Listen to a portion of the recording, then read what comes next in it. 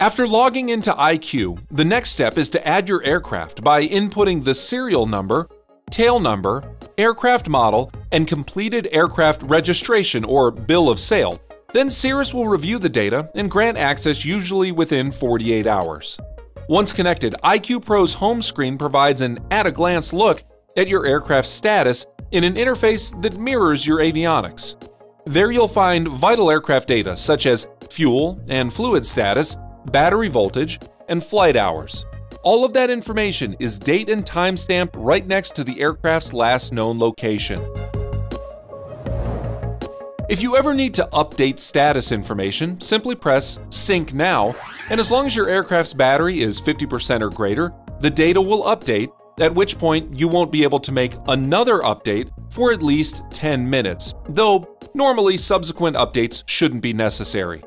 Finally, are you managing more than one Cirrus? Well, if you are, simply select Switch Aircraft along the bottom of the home screen to choose a different airplane.